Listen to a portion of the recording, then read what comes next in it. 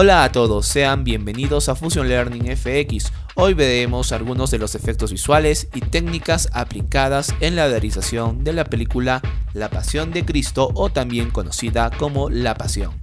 La Pasión de Cristo es una película de drama estrenada en el año 2004. Su director fue Mel Gibson. La película está creada de acuerdo a los evangelios canónicos, también se basa en otros textos devocionales. Fuera de todo esto, la película sorprendió por su alto realismo y escenas sumamente fuertes. A continuación te mostraremos cómo es que se realizaron algunas de estas escenas en las cuales se aplicaron y realizaron técnicas de efectos visuales.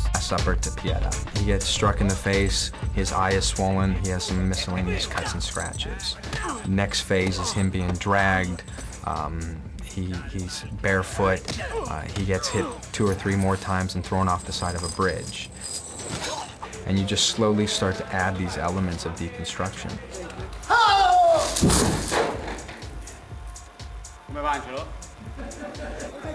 What was born out of this film for the makeup artist is a new technique. We had to have a technique that the actor could be mobile in, could work in, and most importantly, a makeup application that we could do in a timely fashion. If we have an actor in facial prosthetics, full body prosthetics covering every inch of his flesh, a beard, a wig, dentures, you start to add up all these elements and you start to add up time. And when you're doing that 25 days in a row, you can't have 8 and 10 hour makeups. You'll never sleep.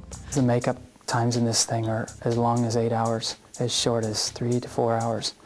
Depends what we're doing. If we're doing the scourging scenes, it's 8 hours. If we're doing the regular makeup, it's 3 to 4 hours. We ended up developing a technique based off of a temporary tattoo idea. It's a 3-dimensional prosthetic that is transferred to the skin via water. And these prosthetics are attached to giant sheets of paper. And we had this special chair that we'd constructed for Jim. And that way we could get around his entire body. We could get the front, the back, behind the legs, the front of the legs, around the arms.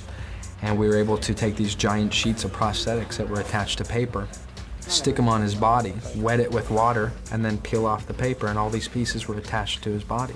And it cut the process down of what would normally we kind of guesstimated would have been an 8-hour makeup down to about a 2-hour makeup.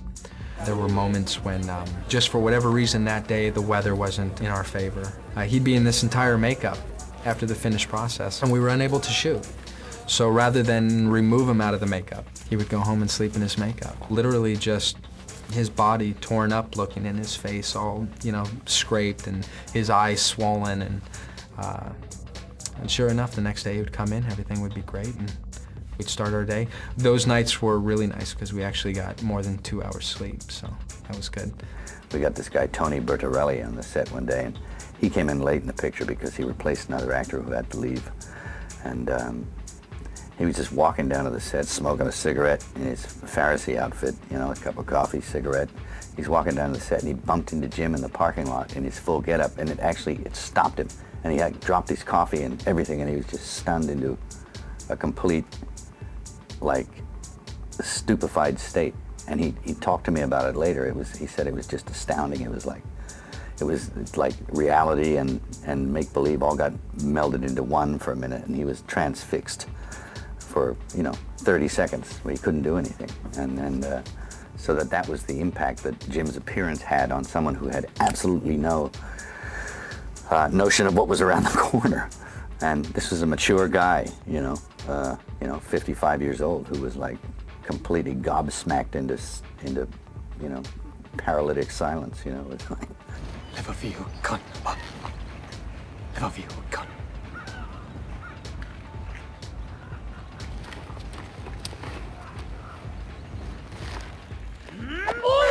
Everybody's focal point was the scourging sequence. How do you take somebody who is complete and whole with their body and flesh and remove chunks of it and do it right there on screen? A character who has been so tortured and beaten at this point and so broken down as a human, yet still has the desire to move forward, and we had to show that. We had to make it sympathetic. I think one of the biggest struggles was trying to make this makeup as real as possible, and at the same time make sure that there was still a human element, something that the audience could connect to.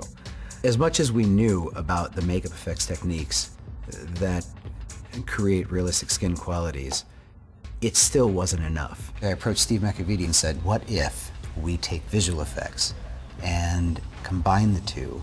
You know, you'd put the lesions or the scarification on, and it would be pretty livid. And, you know, the guy wouldn't actually have a flagellum sort of ripping the guy's flesh off or anything. He would just kind of fake it. And we'd have to cover up the wound with computer-generated skin. And then as the flagellum would come through, you'd actually reveal the wound that was already on him.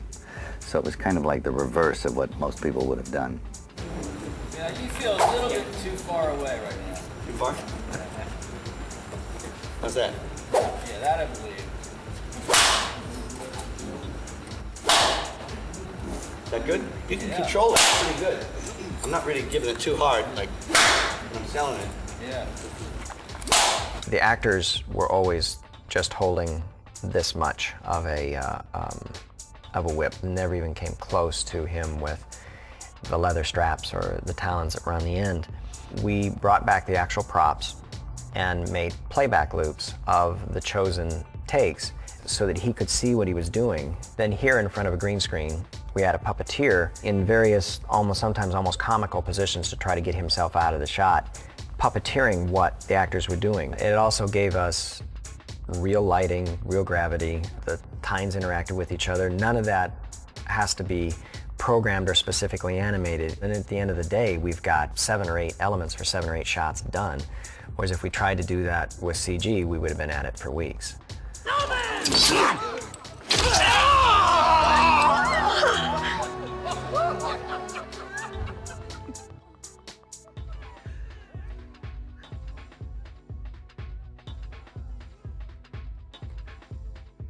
Mel would come to us and say, hey, I have this idea for a shot, and I want to do this thing that we now refer to as God's POV. The teardrop thing was about the most difficult thing, but Keith really shone in that because that was a very difficult effect. It required that the lens actually weep, that the drop form right on the image and break away from it. So I got together with Francesco Friggeri, the production designer, and in the backlot at Cinecittà, we mocked up the top of the hill the way it had been in southern Italy, in the town of Matera, where most of the crucifixion was shot. Then from a 150-foot crane, we shot a live-action plate looking straight down, 3 crosses, horses, just everybody that you see in the finished film. Then back at Captive Audience in California, we built a miniature landscape of a combination of the conceptual artwork and the aerial reference photographs that I had shot at the end of production. The live action was reduced and matted into the center and blended in with matte painting work. The distortion and the subsequent teardrop that you see is one of only 3 CG elements that there are in the film. A really nice thing about this shot is that no one ever seems to talk about it being an effect. No one ever says, wow, that was a great looking miniature, or nifty looking CG. Everybody talks about the concept of, was that God's tear? Is that a raindrop? Is that God's tear? Is God crying? Is that what causes the earthquake? I take that as quite a compliment because people don't seem to think about the technical aspect of it. It somehow doesn't strike you that it's a special effect, but indeed it is. And that and the drop at the end, when it hits the ground and kicks up the dust and the sound kicks back in and stuff. But that was a very specific vision I had. And they got really very close to what I'd imagined. Dale like si te gustó o ayudó el video, suscríbete a nuestro canal de YouTube, síguenos en nuestras redes sociales y nos vemos en una próxima sesión. Muchas gracias.